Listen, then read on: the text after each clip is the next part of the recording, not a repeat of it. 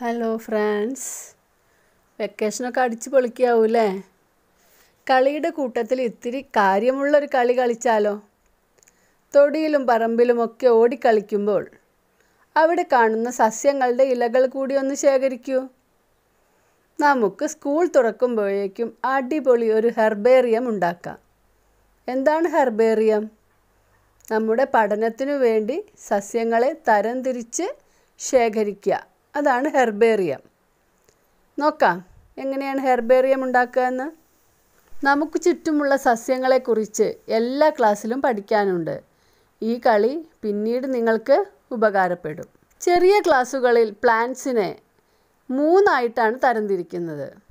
നമുക്കും അതുപോലെ തരംതിരിച്ച് ഹെർബേറിയം ഉണ്ടാക്കാം. വലിയ മരങ്ങൾ, അതായത് ട്രീസ്, ചെറിയ സസ്യങ്ങൾ, അതായത് സ്മാൾ പ്ലാന്റ്സ്, പിന്നെ വള്ളികൾ, ക്രീപ്പേഴ്സ്. നമുക്ക് നമ്മുടെ വീട്ടുവളപ്പിലൂടെ ഒന്ന് നടന്നു നോക്കാം. ഹെർബേറിയത്തിനു വേണ്ടി ഇലകൾ ശേഖരിക്കാം. ചക്ക കായ്ച്ചു നിൽക്കുന്ന പ്ലാവ്, പഴുത്ത ഇലയെടുക്കാം, അതാണ് ഭംഗി. തക്കാളി പഴുത്തു നിൽക്കുന്നു. ആമ്പൽ ചെടിയും പൂത്തിട്ടുണ്ട്. മാവ്, പപ്പായ, കുരുമുളക് വള്ളി പിടിച്ചു കയറുന്നത് നോക്കൂ. കയ്പവള്ളിയും പടർന്നു കയറുന്നുണ്ട്. മൾബറി ചെടി കണ്ടില്ലേ? കായ്ച്ചിട്ടില്ല. നമുക്ക് എല്ലാത്തിൽ നിന്നും ഇലകൾ ശേഖരിക്കാം. നോക്കൂ, എല്ലാത്തിൽ നിന്നും നമ്മൾ ഇലകൾ ശേഖരിച്ചിട്ടുണ്ട്. ഏതൊക്കെ സസ്യങ്ങളാണെന്ന് ഇല മാത്രം കണ്ട് നിങ്ങൾക്ക് തിരിച്ചറിയാൻ കഴിയുന്നുണ്ടോ? മട്ടി, മഹാഗണി, കണിക്കൊന്ന,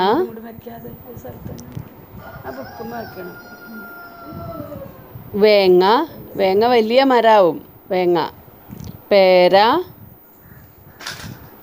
പൊടുണി, പൊടുണിയും വലിയ മരമാണ്,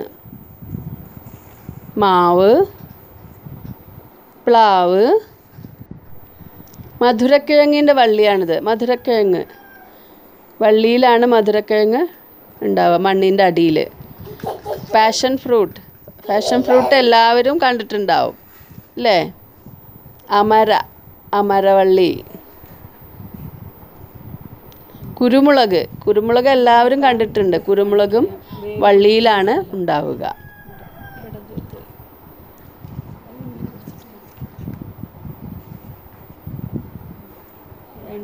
കുരുമുളകിൻ്റെ ആ ഭാഗങ്ങളിലൊക്കെയാണ് വേര് പിടിക്കുക.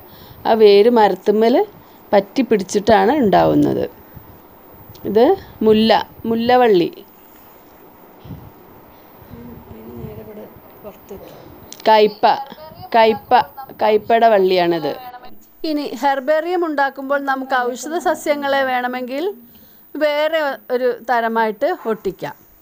ഔഷധ സസ്യങ്ങൾ ഇപ്പോൾ നമ്മൾ ശേഖരിച്ചതിൽ ഏതൊക്കെയാണ്? പനിക്കൂർക്ക, തുളസി, കറ്റാർവാഴ, ചെമ്പരത്തി, ആടലോടകം. ഇത്രയും ഔഷധ സസ്യങ്ങളാണ് നമ്മൾ ശേഖരിച്ചിട്ടുള്ളത്. ഇനിയും നമുക്ക് ചുറ്റും ഒരുപാട് ഔഷധ സസ്യങ്ങളുണ്ട്. അവയെല്ലാം ഒരുമിച്ച് ചേർത്ത് പ്രത്യേകമായി ഒട്ടിച്ചാൽ നന്നായിരിക്കും. അതുപോലെ തന്നെ ഹെർബേറിയം ഉണ്ടാക്കുമ്പോൾ നമ്മൾ ഇലകൾക്കൊന്നും നനവില്ല എന്ന് ഉറപ്പിക്കണം. അതിനുവേണ്ടി നമ്മൾക്ക് എന്ത് ചെയ്യാം? ഓരോ ഇലകളും ഓരോ പേജിൽ വെച്ചതിന് ശേഷം പുസ്തകം അടച്ച് അതിൻ്റെ മേലെ ഒരു കനം വെച്ച് വെയിലത്ത് വയ്ക്കാം. അല്ലെങ്കിൽ ചെടികളുടെ ഇലകളൊക്കെ പരത്തി ഒരു പേപ്പറിൻ്റെ ഉള്ളിൽ വെച്ച് ആ പേപ്പർ വേറെ പേപ്പർ കൊണ്ട് അടച്ച് ഇതുപോലെ നോക്കൂ, ഇതുപോലെ പേപ്പർ വെച്ച് അയൺ ചെയ്യണം. ഇത് നിങ്ങൾ ഒരിക്കലും കുട്ടികൾ ഒറ്റയ്ക്ക് ചെയ്യാൻ പാടില്ല. മുതിർന്നവരുടെ സഹായം ഇതിന് അത്യാവശ്യമാണ്.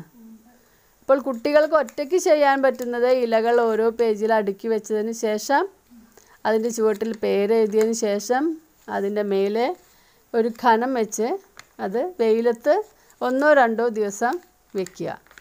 അപ്പോൾ അതിൻ്റെ നനവൊക്കെ പോവും. അപ്പോൾ നല്ല ഹെർബേറിയം ഉണ്ടാക്കി സ്കൂൾ തുറക്കുമ്പോൾ എല്ലാവരും വരിക. ഇലകളിൽ നനവ് നിന്നാൽ ഇതാ നോക്കൂ, ഇതുപോലെ നമ്മുടെ ഹെർബേറിയം കേടാകും. ഇലകൾ നോക്കൂ, പേജിൽ ഒട്ടിപ്പിടിച്ചിരിക്കുന്നു, പൂപ്പൽ വന്നിരിക്കുന്നു അല്ലേ? അപ്പോൾ ഇലകളിലെ നനവ് തീരെ ഇല്ലാതിരിക്കുക. ഇലയ്ക്ക് തന്നെ ഒരു തരം നനവ് നീരുണ്ടാവും. അപ്പോൾ നമ്മൾ എന്തായാലും അതിനെ ഒന്ന് ചെറുതായി നനവ് കളഞ്ഞതിന് ശേഷം ഹെർബേറിയം ഉണ്ടാക്കുക.